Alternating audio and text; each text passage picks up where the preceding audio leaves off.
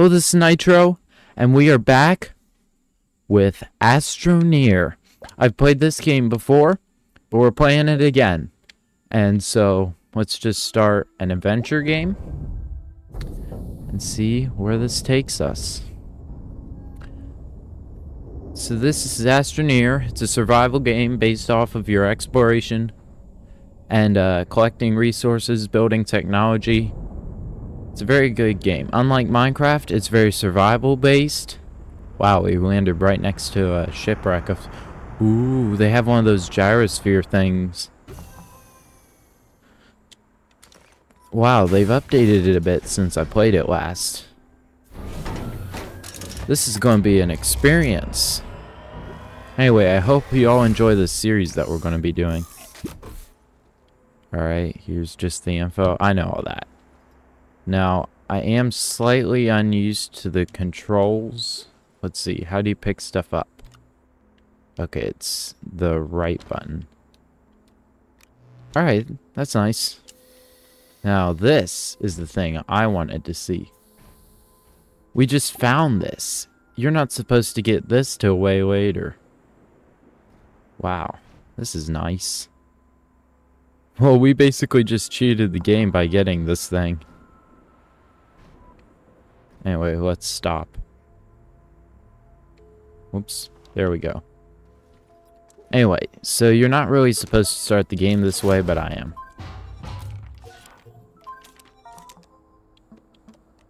Oh. This is interesting. So what's this? Oh yeah, we're supposed to install the oxygenator. So right now you're just setting up your base for now. But soon we'll be flying to other planets and setting up bases there. Now there's one time in this game I encountered a soft lock. So I hope you all don't mind if I take a little extra time to think things out. So let's check our base computer. And now we need to connect tethers, so we just pick these up. And then I believe to place a tether, you just place like this. Yes, that's how you do it. This wreck, you're not supposed to really land next to, I don't think. But it has a lot of nice supplies that we could probably use later on. This we could use right now. It's a power source. Solar generator. We can just put that on the side of our base. Right here. Now let's see the base computer, what it has for us. Alright, resource canister. So if we put that on our mining tool, we can use it. And what else do they have for us? Gather compound, gather resin. Fill a canister with soil. Easy enough. So we just have to find our way to a compound vein. Actually, you know what? We're going to do this kind of a cheatsy way. We're going to use that gyrosphere. One second, let me get to it. Let's try to use this to find a resource vein. Now, can you pick this thing up? I think you could. Now, right now, we're searching for a compound vein, which should be anywhere. Is that a new ore? Oh, it's graphite. That we don't need till later. Don't want to fall in any of these canyons. This game, oh wow, they've added like regions. That's interesting. I don't think they had that back when I played it. I mastered the game, but they seem to have added a few new features. I quit playing this game right after that train update. That's not a big enough vein, I don't think. One nice thing is when you're riding in this vehicle, you don't have to use tethers. So we're basically not really cheating, but somewhat cheating by using this thing. Anyway, oh, there's compound. Let's get it. So all you have to do is get out. Use your mining tool. Mine it up. 1.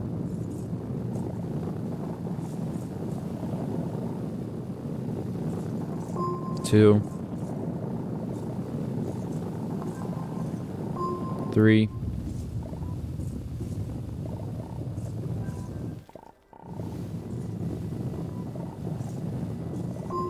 4. One interesting thing about this game, not sure if I like it or not, is that resources are collected like one by one instead of things like Minecraft, or as we saw in No Man's Sky, where you collect a ton of resources of a certain type. This, you just collect 1 or 2 units of it. Not sure if I like that or not, the way this works, but once you unlock storage silos, it's a lot better. Because in this game, it can go a lot further than your character's inventory. Your vehicles have a lot to do with how much you're doing. So we got 1. What do we have? Okay, we have 4 resin. Alright, now what's it want me to do next? Let's go back to the base first. Now, I'm not perfect at these new controls because I've been playing other games lately that don't really have this kind of control method. I know they have keyboard functionality, and I used to use that a lot. We might do that if I get a second keyboard set up, but right now I'm using my keyboard for OBS, the computer. I'm playing this on my Xbox, by the way. It's digital. I'm not sure if they have a physical version, but I'm playing the digital version. Let's see. So they want me to get out. Alright. Just place down this platform. Let's see. Where are we going to put it? Let's put it here. Now, I've seen some people do like mega bases and stuff for this game. I don't know what I'll do as far as automation and stuff goes, but we'll see what I can do. Right now, we're just doing the basics, though. Setting up our first base. I hope you all enjoy this playthrough because you seem to enjoy TerraTech in this game. It's very similar in a way. Very different in another way, but it's a good game. I really like it. Anyway, let's continue. What does it want? Print a medium printer and then put it on the platform. Got it. Has crafting changed? I don't think it has. Maybe it has, maybe it hasn't. I don't know. It's been so long. Anyway, let's save in our shelter. Now check out this. One thing I'm upset about in this game is that there's no first person. Just because it's useful to sometimes have in these types of games. When you're in a tight situation or something. But I don't know.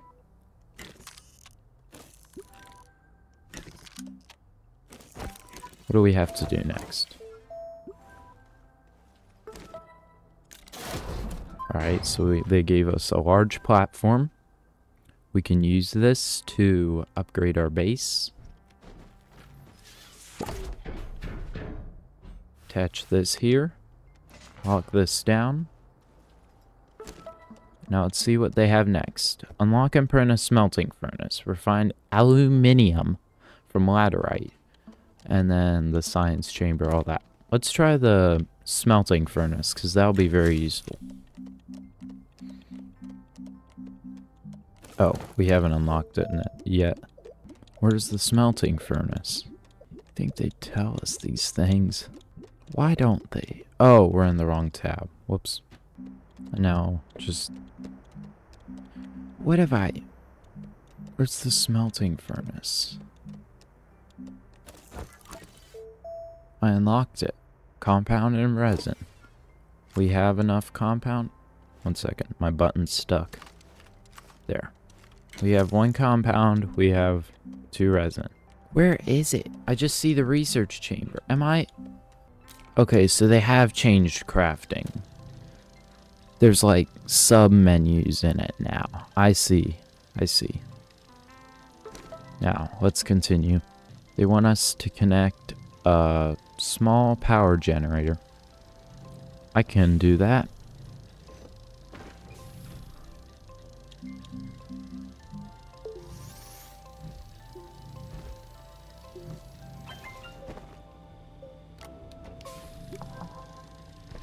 There we go. And that will make everything go faster. What are they giving us for this? Oh, a battery. This can also help. I like the fact that there's a lot more machinery in this. It's less about building and more about crafting, if you know what I mean. Now let's see what else we have to do. Fully charge a battery. Is this thing producing power? I think it is. We're going to have to connect it to the network then.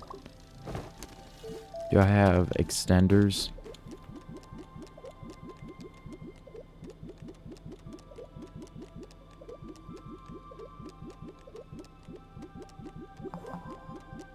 I don't think I do. But we have to get that attached to the network somehow. Because if that's producing power, then we really need it. Gather lithium, use a research chamber, put on the upgrades. Let's try the aluminum one. First, let's craft some storage. Now, let's look for the aluminum. I'm not sure if this is a good location for our tunnel, but we're gonna do it.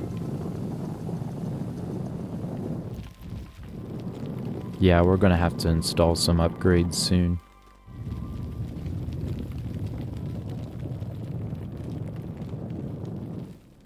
Alright, we've found a cave. Now, how do you switch drill modes? Oh, I see. It's the left and right buttons. And let's just... Even though this game reminds me a lot of No Man's Sky, it's not really... Oh, I forgot you have oxygen. Whoops. It's not exactly the same in a sense. Your character really depends on various technologies to get him through. Instead of No Man's Sky where you can just explore and do whatever you want. This you're very limited by your technology. Oh, we have to hurry before we suffocate. Yes, we did it. Okay. Note for self. Use tethers next time.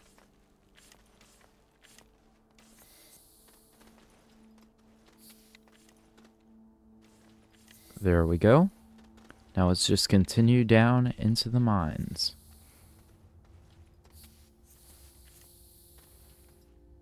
This feels more realistic in a way, even though it isn't. It feels like it's more realistic. Hey, isn't that rare for this planet? Uh-oh, it's gonna get us. Let's see about researching this. Is there a way to not have to hold buttons to do that? As you can see, that's a very No Man's Sky-esque mechanic. Let's see about finding this aluminium. I'm saying it that way on purpose, because that's the way they say it in some countries. But in America, they call it, or we call it, aluminum. Let's see about getting this laterite. That's not very good. There we go, that's better.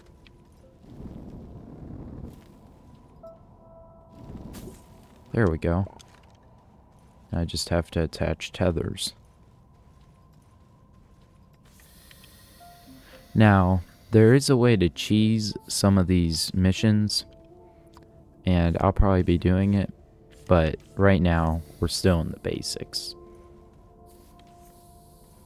Now, one thing they don't really explain, and they might have with the new updates and whatnot, I don't know, is how is your character... I mean, you know the purple gateways? You probably don't. But the purple gateways in this, they don't ever really explain why they're there. Like, what do they do? And I've always wondered that. They're just like teleporters. And they activate the planets or something. But it never really explains why they're there, or who put them there, or what they're useful for other than just teleporting. It'd be nice if they explained that a bit more. Let's continue up and see about finding some more compound. We need that to make more tethers. There's none nearby. We'll have to use this.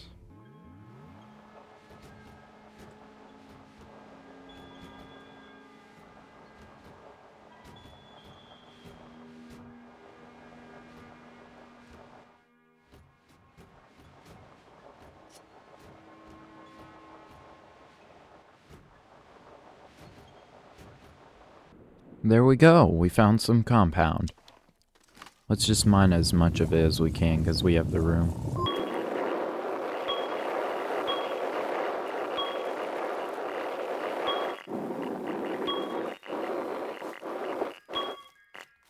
Now, the only thing about this game that I don't like is the fact that these planets aren't infinite. You can't travel beyond this system, really. At least I don't know of that. It wasn't around when I played. You only have one solar system, and if you run out of resources on one by some means, I don't know how you could, but if you were to run out of resources, they don't respawn, basically. You have limited resources on every planet. I mean, they're not heavily limited, but they are limited, and that's kind of a downside in my opinion. It'd be nice if they had a way to generate more planets. But then again, that might take away from the base building of it. I don't know. I'm not a developer. Why is this battery here? It should be on the side. Guess that's a little compulsive. Let's just put it there again. Check the base computer for more missions. Oh yeah, the laterite. That's what we were doing.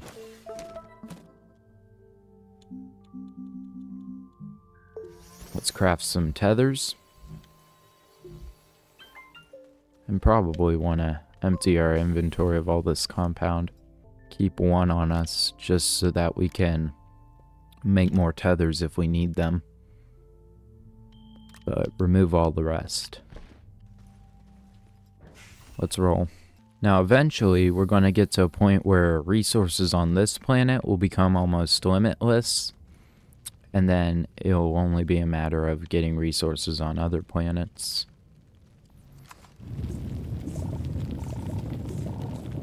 And when I say limitless, I mean just extremely easy to collect.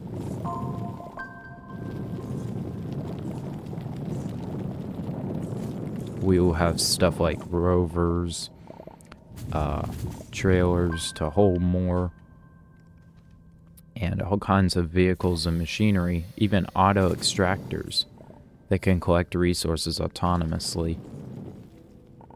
So all very good.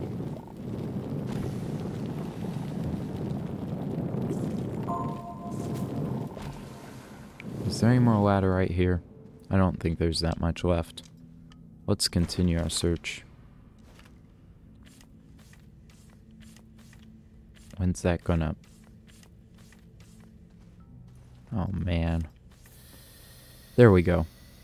I used to be real compulsive about this game, and it used to cause me a little bit of problems progressing. But hopefully I've gotten over that. That way we can make progress faster. Which isn't that what everybody wants. Let's see. Research these. Bytes. When it's talking about bytes, those are what you need to research things in this, the tech tree, essentially. Alright, this direction doesn't yield anything. Let's continue.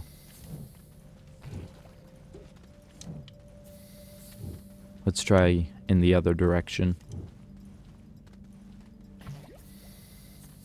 Hey, there's some laterite. Any more? Yeah, there's more. Uh-oh. Why am I... Uh-oh. Is there a toxic plant? Yeah, there is. I can hear it. Where is it? I hear it, but I can't see it. Let's just get out of here. We have all that we came for. If you're wondering why my character looks this way, it's because I've unlocked a lot of customizations for him over time. I'm sure he'll look different later, but right now this is how he looks. Actually, you know what? After this, I'm gonna customize him the way I want. But first, let's get this stuff refining. Oh, it needs turned on. There. I once built an auto refueling generator in this, and I was pretty proud of it. Anyway, I'll customize and then see you there. There. Our character is customized, and I think he looks very good. Now let's check our base computer to see what mission we've completed. Oh, they gave us more storage. Let's put that on our smelting furnace. If you put something on the same platform as the furnace, it'll automatically smelt it. Let's see. Let's try... I don't know. Let's try retooling. Terrain tool. And then boost tool. I think we'll need... Let's see. Drill mod. Boost mod. So I know what we need for both of them. Let me just collect it.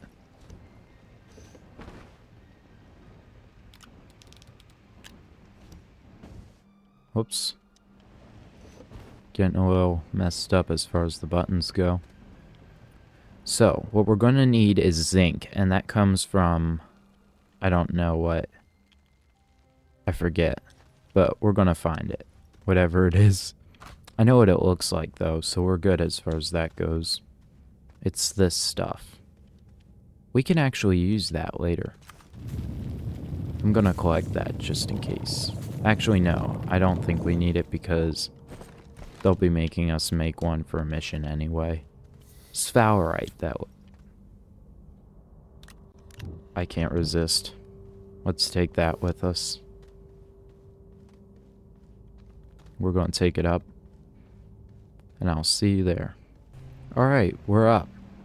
And so we got our medium generator, but first we're going to need to craft a platform for it. So let's just craft that here. The platform.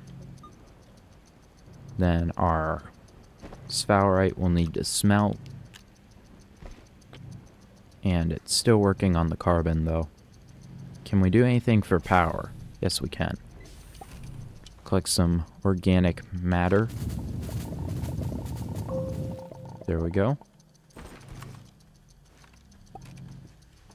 And soon we'll have a generator set up to help us with that as well. Still not... Okay, we got it. So now we can get our generator up and running.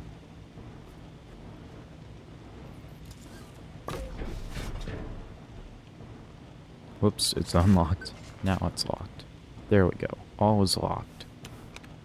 Put on the generator.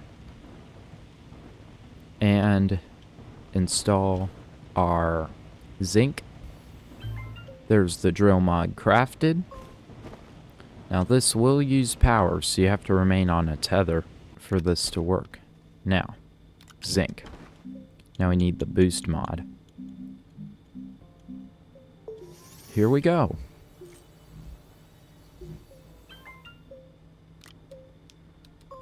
Why is the carbon... why is the comp...